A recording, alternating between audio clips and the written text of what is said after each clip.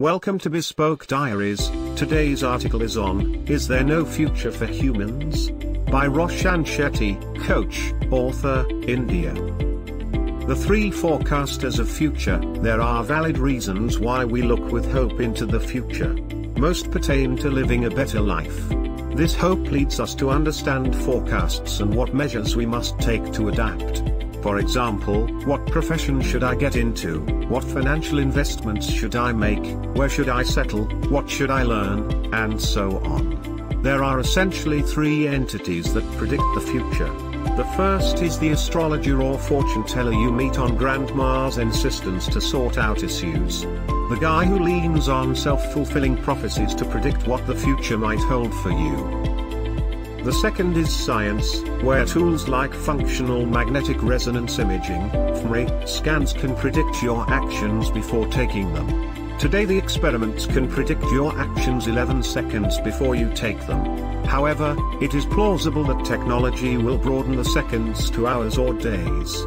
It is also conceivable to have the technology used over other living and non-living beings which display intelligence.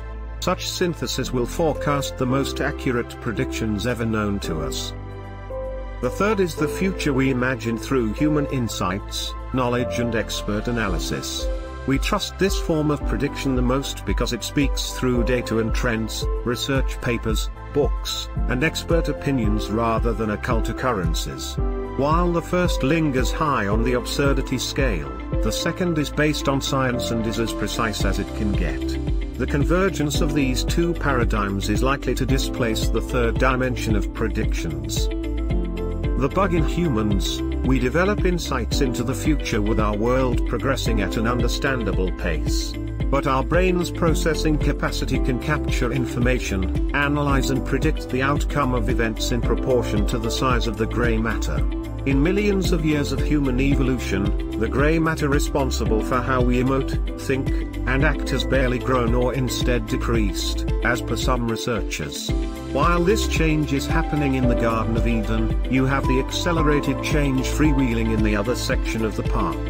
Accelerated change is how technology changes compared to the current pace.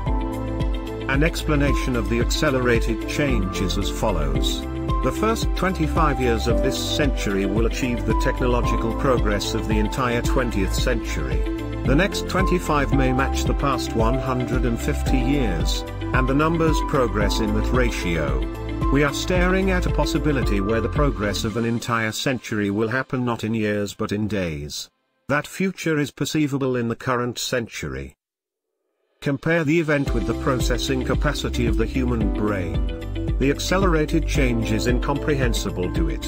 Neither Darwin nor Moore have prescribed a way around this. As the brain will not process data of this magnitude, the skill of deriving meaningful insight ceases. Even in current times, it is difficult for anyone to say what will hold good for the next couple of years or the emerging trends or jobs in the next 5 years. Look at non-fungible tokens, NFT, that has turned the world on its head. 2 years ago, we had never heard of this medium. The drift will see the end of any significant prediction of the future. But we are anxiety-laden creatures who want to know what the future might hold for us. The inexistence of any credible insight could lead to the rise of fortune tellers and astrologers. As the psychologist, Daniel Kahneman writes, when faced with a difficult question, we often answer an easier one instead, usually without noticing the substitution. In a way, we will walk backward while robots march ahead.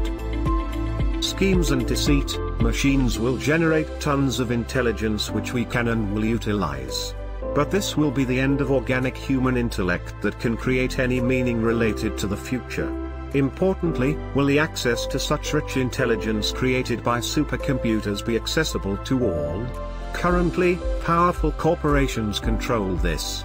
It's a common guess that such information will suit the owner's interests and not the general public. What stops an organization from manipulating important information to bolster sales and broadcast it to the world? In the pharma, healthcare, and finance industries, such stories of deceit are in abundance. And yet, we will be at the mercy of such sources of information purely because it processes millions of bits of information in fractions of seconds. Therefore, the above scenario is murky if artificial intelligence will benefit us as it benefits the bots. An exhilarating film narrative, the reality sets us up for an exciting sci-fi script. Imagine the protagonist trying to save humanity from an exodus and is desperately seeking information to access the necessities to survive. They cannot foresee or predict a solution with swift changes in the ecosystem. The hero only has fortune tellers to bank on who comes up with their absurd forecasts. He cannot trust the data from devious capitalist corporations. What does he do in the script? What would you do in the real world? For me, it ceases all scope for human thoughts to dwell in the future. A possible solution could be to set up an independent ethical body that regulates data usage and management. A difficult task to achieve, but governments will have to play a substantial role in this. The unit should not collude with business entities in any form. Nevertheless, it can comprise people with a background in analytics, data science, the dark web, ethical hacking, and social engineering. Until now, we have witnessed such bodies represented by distinguished senior officials but with limited knowledge of the domain. Roshan remembers watching US officials questioning tech giant CEOs over user privacy. The questions were from a 5th grade textbook. We need aggressive compliance in the area. Tampering with data meant for public use is a criminal offense and requires swift justice. Measures taken in these directions can bring us the utopian life technology promises today. He hopes he has not seen too far into that future. Maybe there is a real-life protagonist who rises.